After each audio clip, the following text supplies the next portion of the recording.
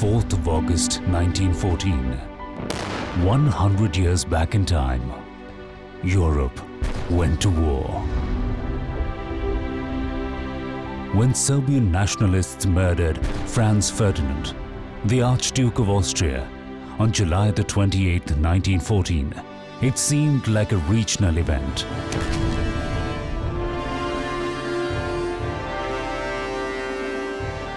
But soon, the assassination started unprecedented global tremors. European nations entered into complex alliances. And in less than a week, Europe was at war with itself, and the world tagged along. The Allied forces, England and France, were compelled to draw its war resources from colonies. India, the crown jewel of the British Raj, couldn't have been an exception. Hence, Indian soldiers quickly found themselves involved in a global war that was never their own.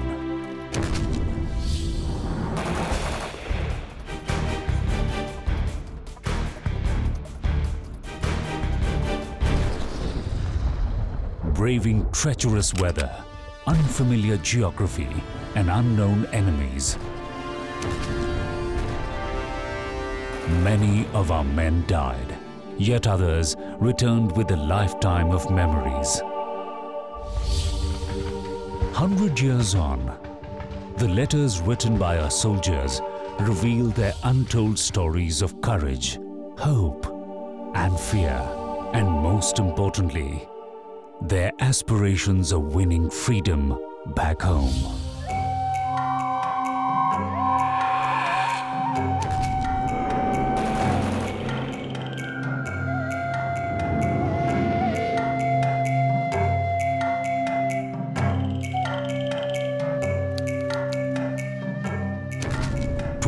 Of August 1914, the first batch of Indian soldiers boarded ships in Karachi port, cruised through the Suez Canal, and arrived at the hotbed of the war in the Western Front. They reached Marseille in France barely 6 weeks after the war began. Our Indian political leadership at that time, which included Mahatma Gandhi, had supported the war effort and the Indian soldiers taking part in the war. The idea behind all this was that for the sacrifices being made by the soldiers, the country would get a certain amount of political autonomy and political concessions. These didn't come. Over 1 million Indian soldiers fought for the British King. Our army was the only army to participate in almost all the theatres of the Great War. Expeditionary Force A, Western Front. Expeditionary Force B and C, East Africa. Expeditionary Force D, Mesopotamian Campaign. Expeditionary Force E, Sinai and Palestine. Expeditionary Force F, Suez Canal Offensive. Expeditionary Force G, the Gallipoli Campaign. Most of them were picked up from farmer households, from communities known for their competence in warfare. The British had a rather spurious anthropological theory of martial races and castes. Eventually, the size of the Indian army reached about 1.2 million, of whom as many as 355,000 were recruited from Punjab. This was perhaps the largest voluntary armed force in the history of human warfare. Thousands responded to the recruitment drive. However, not all the soldier recruits were volunteers. History reveals some of them were made to join against their will, using questionable methods. Quotas were fixed for every village. For some offense, a charge is made out against somebody, is about to be sent to jail. Then an offer is made. You want to stay out of jail and enjoy this soldier's life, or you want to go to jail. You see, nasty methods were used. The people were made to stand naked before their women folk. Unless you say yes, you will go to army, you will not be removed from there. British Army needed more and more people, and the recruiting, and some people thought that this was rather almost like forcible recruitment. It was said that the unrest in Punjab was very much due to the fact that they were rounding up young boys of 15 and 16 and taking them away, recruiting them in the army. A number of princely states also sent their private armies. They were constrained, but had to oblige because they were bound by a treaty to help the British king. It's part of the warrior clan culture that they have to be at the forefront of battle, and that's what our treaties with the British meant. When we had a treaty, we made a treaty that we were firm on it, and that's why we committed ourselves to whatever the cause was at that time. The treaty was that we had autonomy within the state, and that we would supply armaments and men when required. And we're looking to further establish that autonomy and that position within the state. And of course, Dominion of India, that talk was also going on. Meanwhile, struggle for freedom was getting intense in India, with several new dimensions. Freedom fighters were building connects with the known enemies of the British king, like Rash Bihari Bose, a renowned armed revolutionary leader from Bengal. After inciting a string of sporadic mutinies in army cantonments, he escaped to Japan in search of help. Or the Ghadar Party, a revolutionary outfit dedicated to India's freedom, which was attempting to drum up international support in USA. Or the Independence Committee, set up by the Indian diaspora at Berlin, Germany. Back in India, revolutionary groups attempted armed resurrections, aided by German and Turkish firearms. Our soldiers, however, were bound by the call of duty. There was some degree of loyalty based on having taken the namak of the British. You have taken their salt, and therefore you have to be loyal. And that is a kind of regimental loyalty. And that can also produce personal bravery.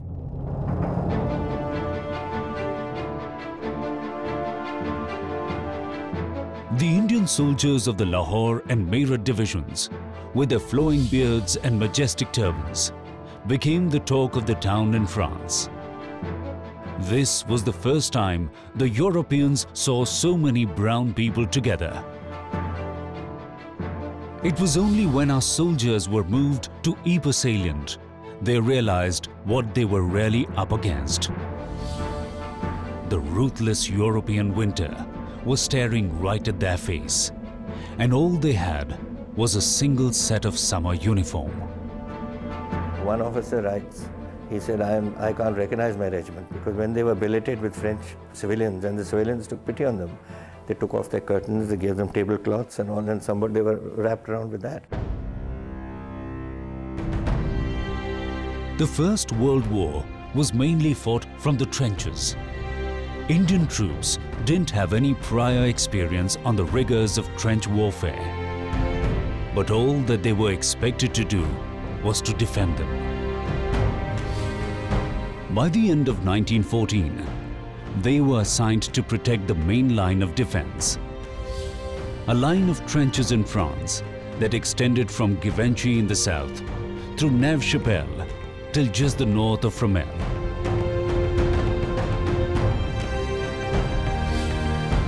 Trained horsemen were turned into foot soldiers. They spent countless long, cold, and unforgiving nights deep inside these hellholes, not sure of when the next attack would come, hopelessly unprepared and precariously unsure of survival. Glimpses of their life inside trenches get revealed to us in many letters that they wrote.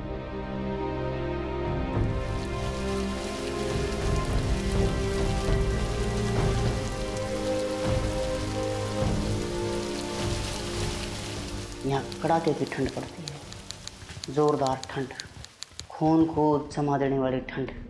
मानो ठंड मुझे कहती हो कि बता, अब तू क्या करेगा, तू कैसे बचेगा। ठंड पड़ती है और बढ़ती है और बढ़ती जाती है।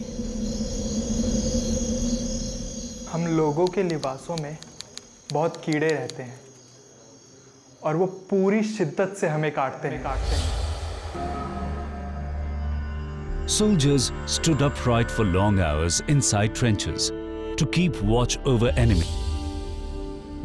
Standing without break in those damp and soggy trenches, many soldiers lost sensation in their feet. Their legs had to be cut off.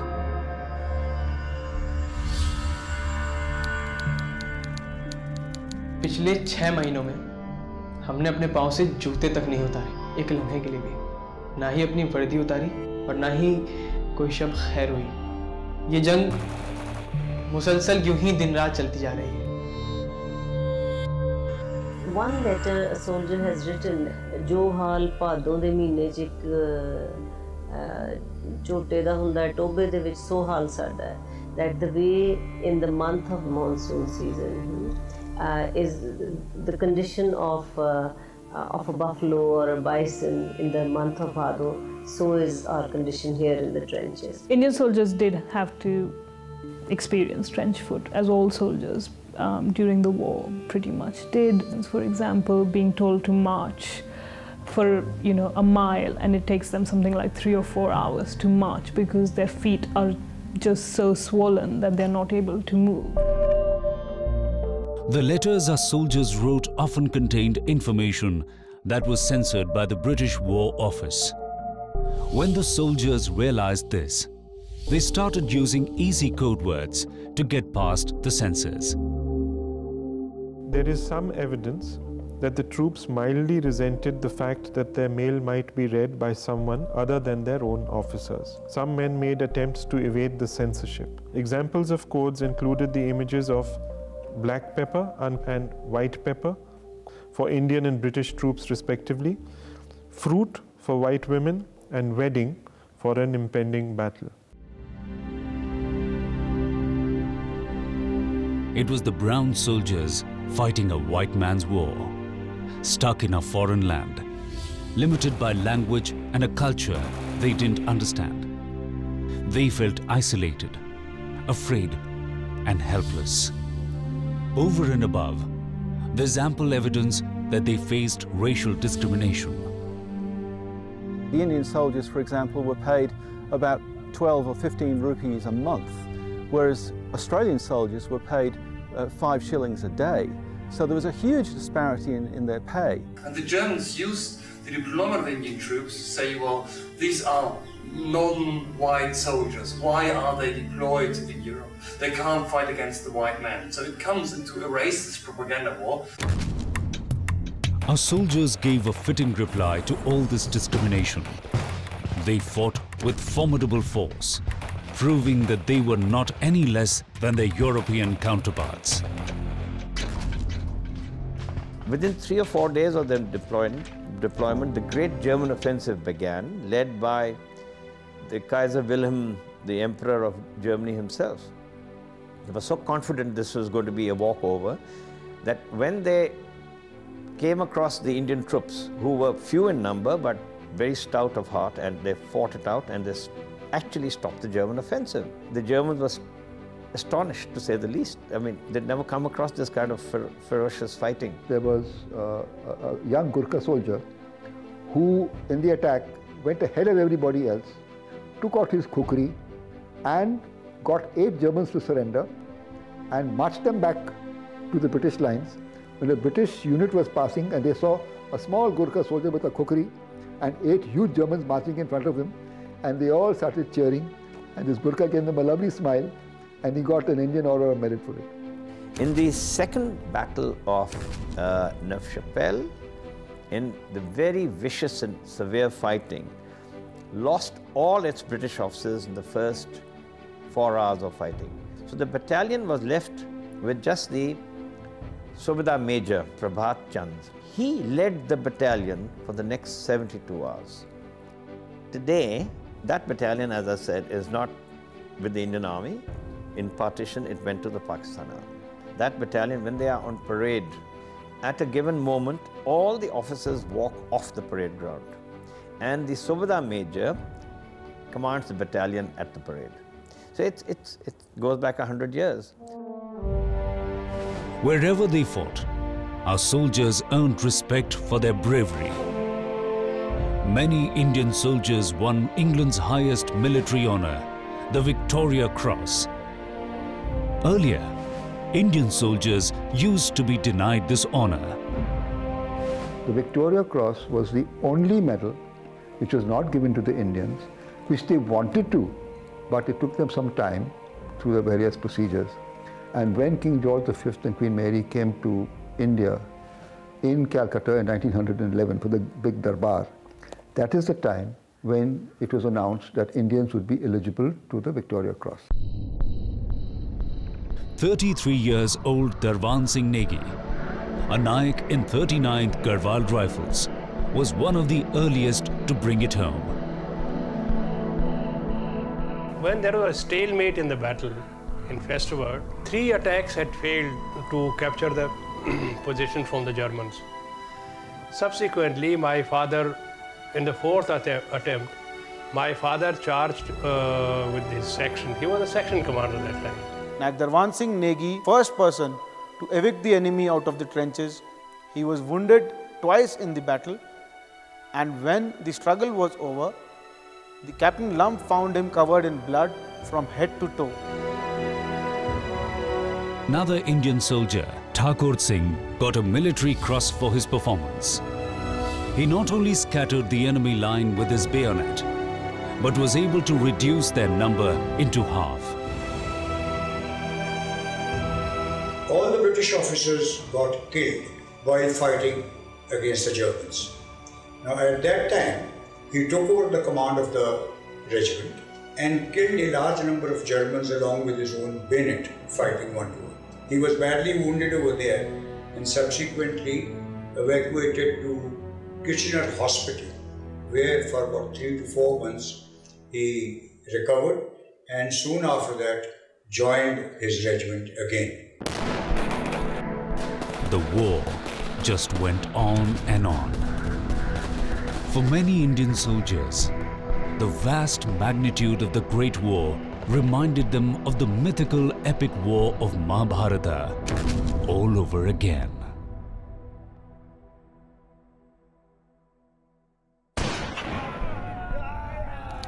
ये मत सोचो कि ये जंग नहीं है।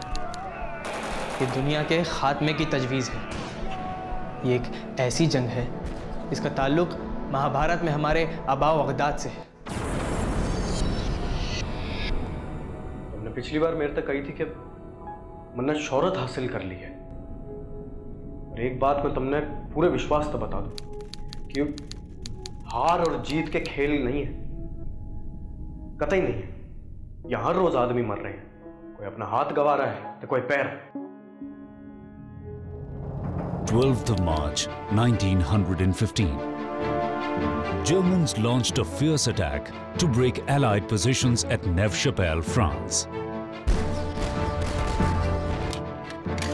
At the heat of the battle, Subedar Manta Singh of the 15th Ludhiana Sikhs witnessed his English comrade Captain Henderson getting down with a serious injury.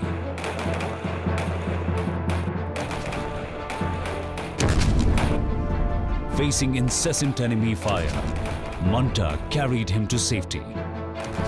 The brave soldier from India succumbed to his injuries. But before that, he forged a friendship that would last generations.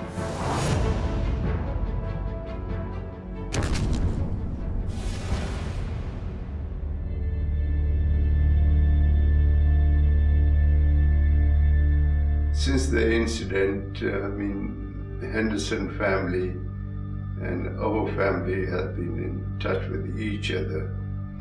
And according to the grandson of Captain Henderson, who says if Mata Singh hadn't saved his grandfather,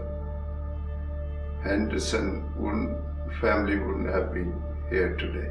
My son's daughter, and she has been named India, partly on account of the long association the family has had with your subcontinent.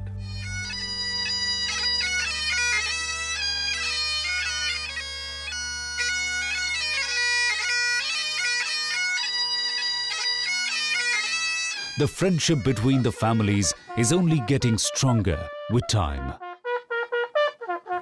Let us all gather together, remembering these people and hoping for a better world. Every year, even after a century has passed, Jaimal and Ian come to pay homage to Manta Singh at his last resting place in Chhatri Memorial near Brighton in UK. Many Indian soldiers who lost their lives in the Great War have their graves here.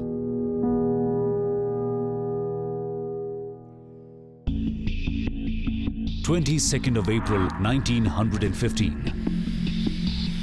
Lethal poison gas made its entry into the battlefields. For the first time, the German military used chlorine, a killer gas that caused severe damage to eyes, nose, throat and lungs. Inhaled for long enough and at high concentration, people choked to death.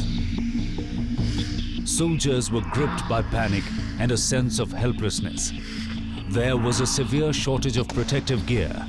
Soldiers who didn't receive gas masks were reduced to desperate measures. Gas was used for the first time, in the First World War. So actually, you had chemical weapons being used which were banned by the Geneva Convention, but were used by first by the Germans in the Second Battle of Ypres in April 1915. Initially, men were told, because there was no liquid, they were told to urinate on the edge of their turbans and wrap them around their faces, because this the mustard gas was basically it attacked moist tissues. The gas turned into acid, so it burnt away the linings of your eyes, of your lungs, and people died a very horrible and painful death. The impact of chemical gas is of soldiers talking about how it is so completely debilitating. It impacts their nerves, it impacts their ability to move, it has long-lasting consequences. In fact, Mir Das, who was the Victoria Cross winner, while he's recuperating in England, writes letters back home talking about how he feels constant pangs of pain because it's an after effect of the gas, and he quite quickly realizes that he's not going to become normal again because that pain is never going to leave him. 100,000 tons of chemical weapons were used. That took out close to 30,000 soldiers and maimed many others. It was a terrible war. Interdiction of chemical weapons at all times and all circumstances would come only at the end of the 20th century. Overall, close to 75,000 Indian soldiers died during the war. In all theatres of war, European, Middle East, Mediterranean and the Gulf. From the freezing trenches of Europe, and after surviving poison gas attacks, the Indian soldiers were fatigued.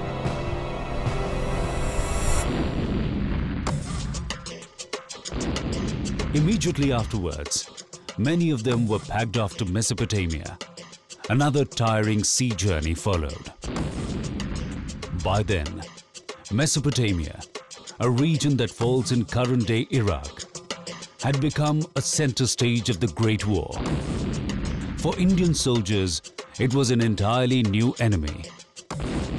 The Turkish army and a drastically different terrain, hot beyond imagination and dry. हम force team Mesopotamia में हैं। यह बहुत अजीब जगह है। France की ठंड और बारिश के बाद यहाँ बहुत गर्मी है। यहाँ पर दर्द और छांव का नामो निशान नहीं है। It was here in Mesopotamia that another Indian soldier, Lance Naik Lala, scripted a tale of exemplary courage.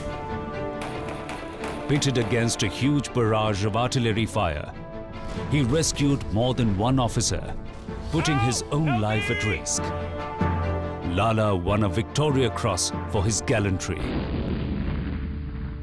Despite these scattered glimpses of bravery, the Mesopotamian campaign of the Indian Army will perhaps be remembered for its impulsive decision-making.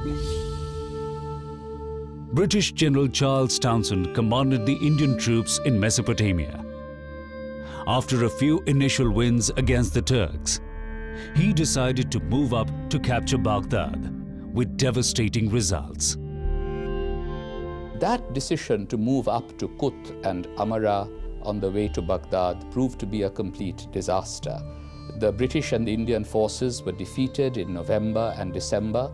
From December, the British and Indian troops were besieged at Kut, and eventually they had to surrender in April of 1916. Eventually, after a heroic but seriously damaging resistance, the Indian soldiers had to surrender. Held as prisoners of war by the Turks, they all faced hell in Mesopotamia.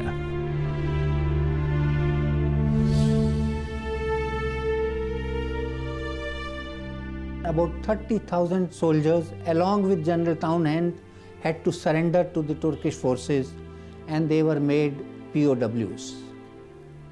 And then they were made to march a forced march of 1,200 miles in the Syrian desert, and there it was all miserable journey. But even 2.5 biscuits were given per day per soldier, and which was also made from husk and dust. Out of 830 people probably survived this route march, and my grandfather was one of them. One of the most extensive documentations of the Indian prisoner of war experience that we have occurs in the memoir of a Bengali man who served in the Bengal Ambulance Corps, Shishir Kumar Sorbadhikari, and he wrote this extraordinary memoir called Obhile Baghdad, where he describes in quite a lot of detail the atrocities that were meted out towards the Indians. Quite a few British officers in their memoirs describe the Indians as nothing but skeletons with just a few clothes wrapped around them. At the Geneva Convention 1864, the European countries came to a conclusion that when prisoners are captured, they should be treated with honor and with dignity.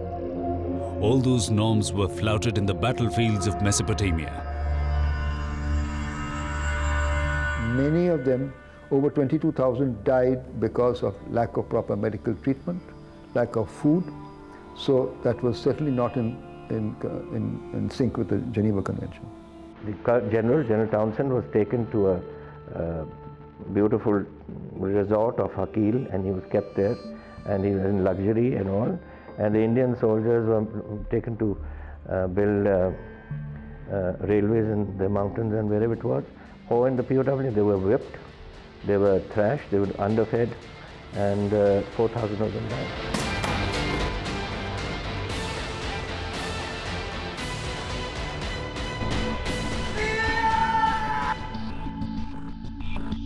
On the other hand, the Indian soldiers taken prisoners by the Germans were comparatively better off.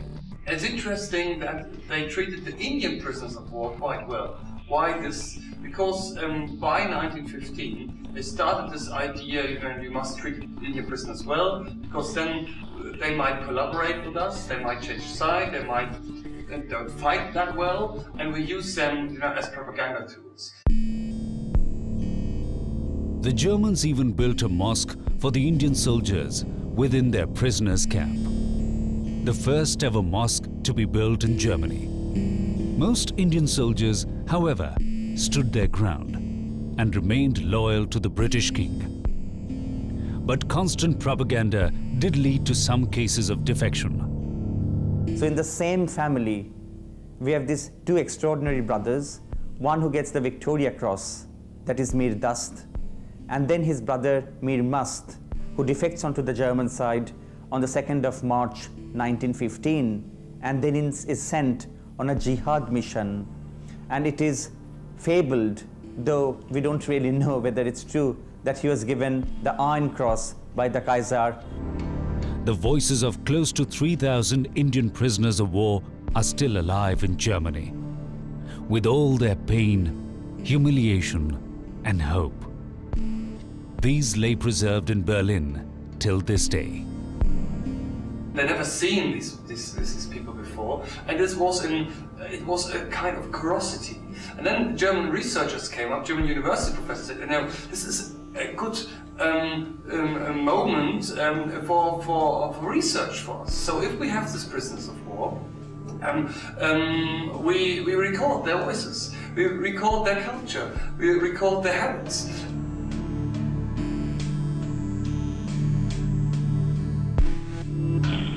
आदमी ने उस में अंग्रेजा की नौकरी की, वो आदमी जीत की लड़ाई को आ गया, वो आदमी जर्मनी ने पैदा कर लिया, शरत किया।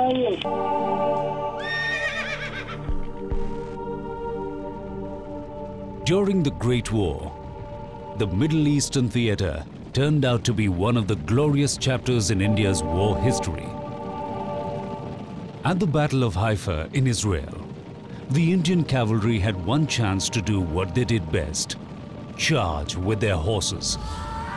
They fought valiantly, orchestrated a land-based cavalry attack, and reclaimed the strategic town of Haifa from the Turkish forces.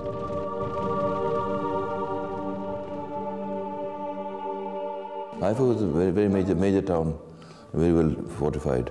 It was the suddenness and the speed at which it happened.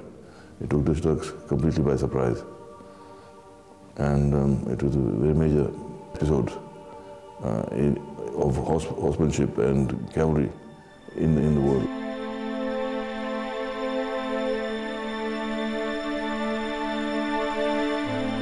Close to 900 war graves of Indian soldiers still remain carefully preserved in Haifa. Every year, Haifa commemorates their contribution and of many others who returned home alive from the battle.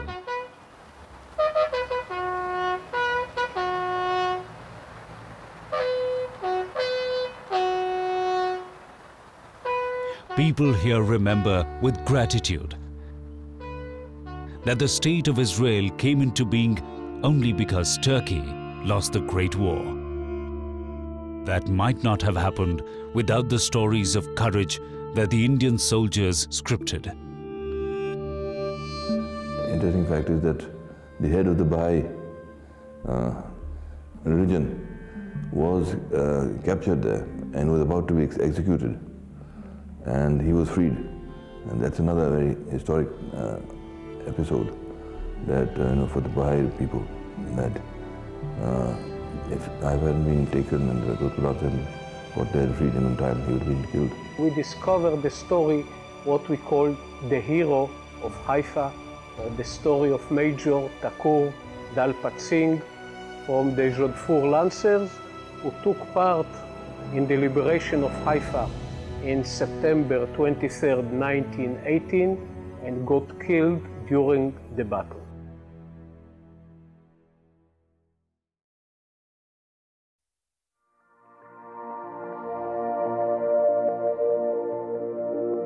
Brighton, a small town 200 kilometers from London, housed various hospitals including the Kitchener and the Royal Pavilion.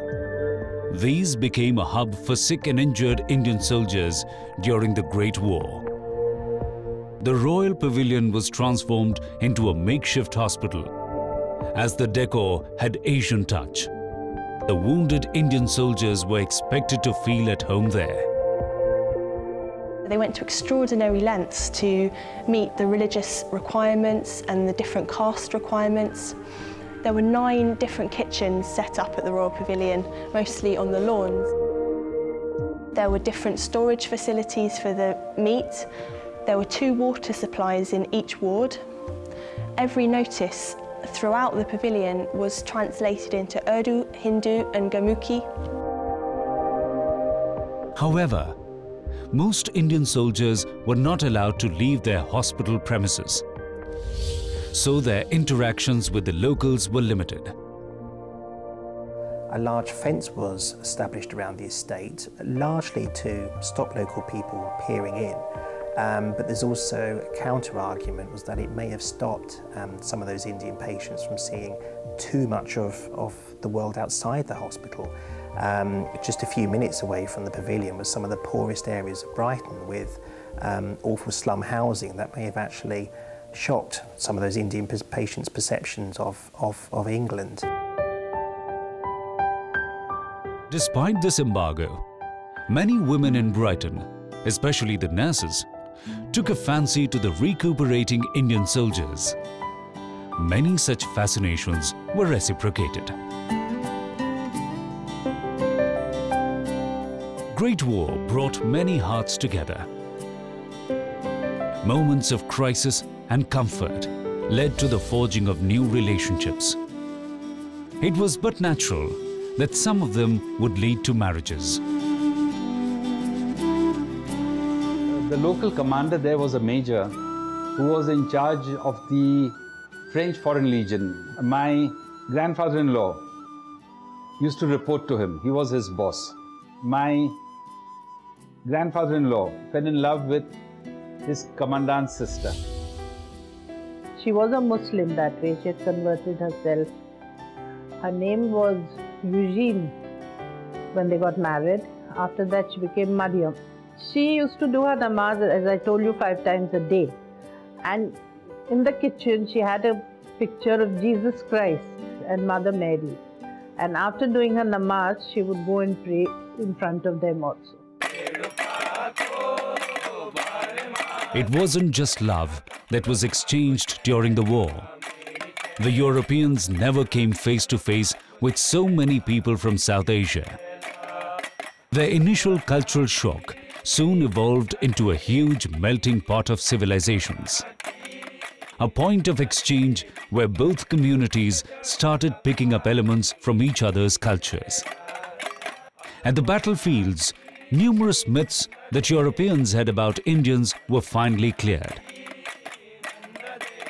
Brought together by fate in a life and death situation, spending long hours with each other, fellow soldiers learned to respect and appreciate each other's culture. One lovely object that we have in the Pavilion Hospital gallery here is a small locket with a copy of the Hindu Bhagavad Gita, the holy work, which was presented to the daughter of one of the doctors at the Kitchener Hospital by way of thanks. And it's a fascinating, tiny little printed copy of the book, which fits into a locket, obviously designed to hang around someone's neck. So that's one really nice example of where there was some sort of cultural transmission coming from the Indians to local people here. Some historians believe that the dominantly Indian custom of tea drinking with loads of sugar and milk originated from life in the trenches. Our soldiers also learnt about sunny-side-up eggs and French bread from their encounters with continental food. In exchange, they taught the French how to make tawa rotis and parathas. Both Indian and French cultures were replete with songs. Music became a major bridge of connect between the two nations.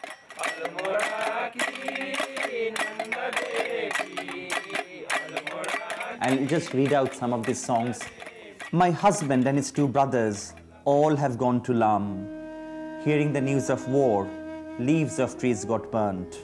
Lam, it's coming from French, and this is how words travel during wartime. What have emerged in recent years are some songs of lament, songs of protest by these women in Punjab.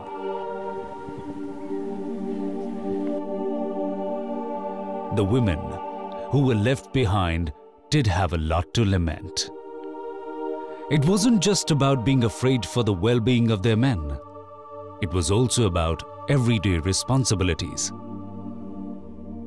The burning question was, who will do the work that men usually do? Women had no option but to do it all, including dominantly male tasks like lighting of pyres for the dead. Much more difficult to fathom are the responses of the people directly affected by the war. The women in the village whose fathers, sons and brothers had gone to different parts of the world. These women who often didn't even get to know how or exactly when their beloved men had been killed. Till date, there are many villages in the subcontinent where more than half of the population went off to fight as soldiers. In local parlance, they are called military villages. Our village Apshinge earned the name military because of its tradition of having maximum people joining the army. In fact, during the First World War, we had at least 2 to 3 persons joining the army from each family.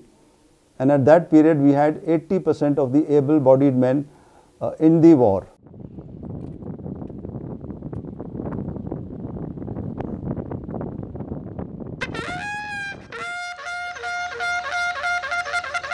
The Apshinge military village at Satara, Maharashtra, has been providing soldiers for generations. The village has a memorial for its brave men who participated in the First World War. हमारे गांव के कम से कम घर में 2 जवान, एक पिता तो बेटा, बेटा तो चाचा, ऐसा करके ये परंपरा कायम अभी तक चली रहे। जो बोलते हैं ना, रक्षक चाहिए तो आपसिंगे की जाओ। Padhiana is another village of soldiers from Punjab. This village too has inspiring stories of the Great War, deeply embedded into its oral traditions.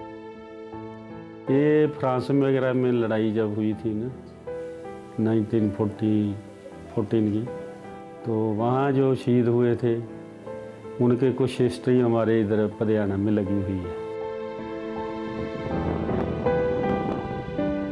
From Mehrauli, tucked in the suburbs of India's national capital Delhi, more than 1,200 soldiers went to the Great War. A number of cities across the length and breadth of India have such war memorials remembering these soldiers. 100 years on, people might have forgotten their stories, but the fact remains, in their own way, they did contribute in changing the course of human history.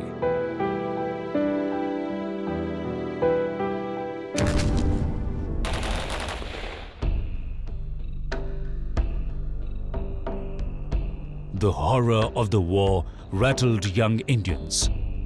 All their senses were numbed. All over Europe, Africa, and Middle East, countless nameless graves of young Indian farmer boys recruited as soldiers still remain scattered. One soldier wrote, "Only those with broken limbs might return to Punjab." Yet another writes, "As man climbs a plum tree and shakes down the plum, they fall like that in heaps." And yet, after all these losses, when the war ended and the wounded soldiers started returning home, the stark reality started dawning on them. Just imagine Punjab, which was meant to be so loyal ever since its conquest and the 1857 rebellion and during the First World War, that became a storm center of anti-colonial agitation. After all, the Jallianwala Bagh massacre took place in Punjab. 13th of April 1919.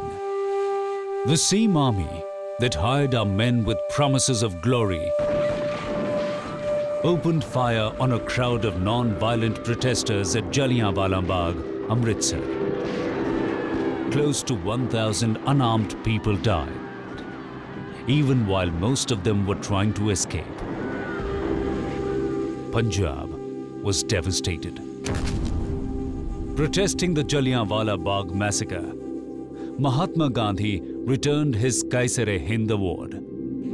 Kavi Guru Rabindranath Tagore also returned his knighthood in protest. The Rowlatt Bill was enacted, which meant that wartime ordinances became peacetime laws.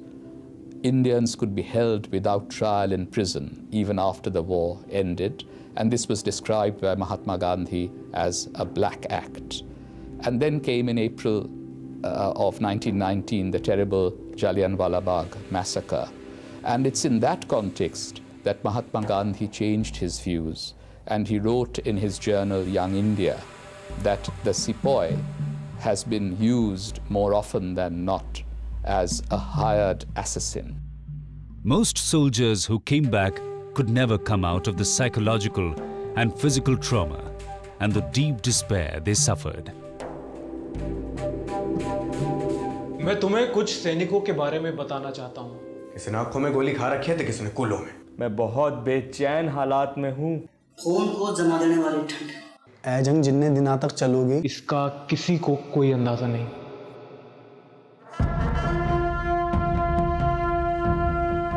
100 years have passed since the Great War rattled humanity and all it held dear. The world hasn't forgotten the lessons it learned. Around the world, numerous events and exhibitions are being held to remember those dark and desperate days. Memories that have gathered dust with time are being revived and relived. Wherever Indian soldiers have fought, they've been recognized. And the Great War, as it is called, the First World War, was which saw so many nationalities, and I think our soldiers did extremely well. Their dedication and daring still resonates in the clarion calls of our modern soldiers. The greatest monument to their sacrifice, the India Gate, or the Great War Memorial, still stands proud at the heart of India's capital, New Delhi, with names of 13,300 soldiers that mostly died in the First World War.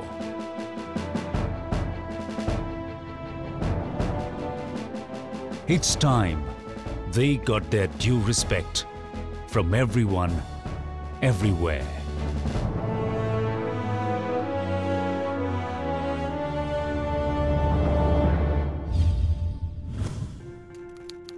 The state of affairs here is as follows. Black paper is finished and the white paper is being used, but occasionally the black paper proves useful. The black paper is very pungent and the white paper is not so strong. This is a secret, but you are a wise man. Consider it with your understanding. And the black paper which I have with me is very pungent. But what can I do? Only a little remains.